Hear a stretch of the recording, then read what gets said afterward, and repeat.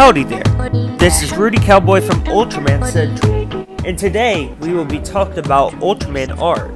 So, here's the thing. After the premiere of the first episode, there has been a bright future coming ahead, but many people might be asking, hey Rudy Cowboy, what do you want from the future?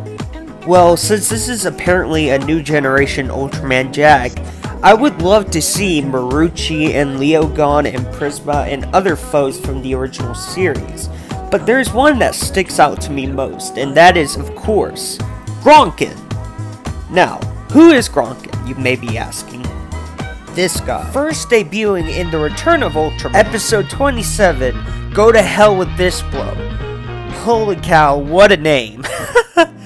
Okay, so I find the Kaiju very interesting with its chainsaw blade hands, and gosh, that's such a cool effect.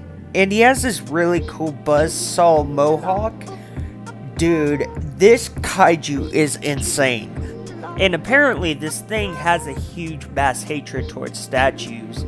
I don't know, but their beef history goes long, as he attacks the Sendai Dai Cannon. So, and keep in mind, the Sendai Dai Cannon is 100 meters tall.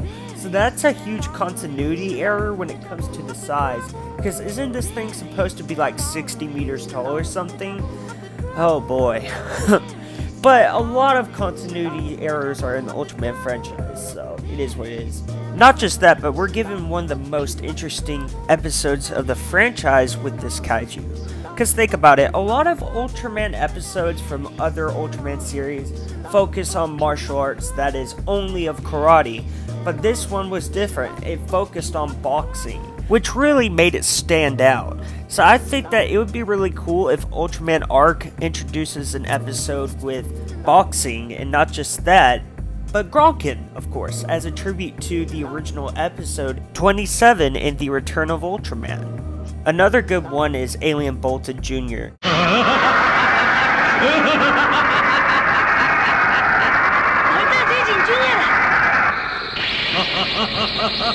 さすがウルトラマン。ここにいることがよくわかったな。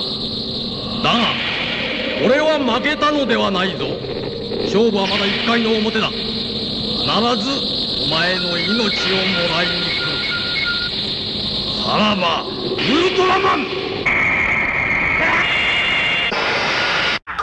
That was it? Do it again.